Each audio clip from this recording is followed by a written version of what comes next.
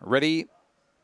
Racing. Van der Stanley flew out, went straight to the early lead. Black Rider pushes through to second. Coming across was Tapas Magique and then followed by In His Honour. Hunting up on the inside, Lee Ravia. Petit Parton was wider. Calico Joe, Rona's Rocket as they swing. Van der Stanley very wide, using plenty of the track. Goes on and scores by 5 lengths, Tapas Magique. Third in Lee Ravia, Calico Joe, then followed by In His Honour. In behind them next of all was Rona's Rocket. Well back, Black Rider. Petit Parton at the rear.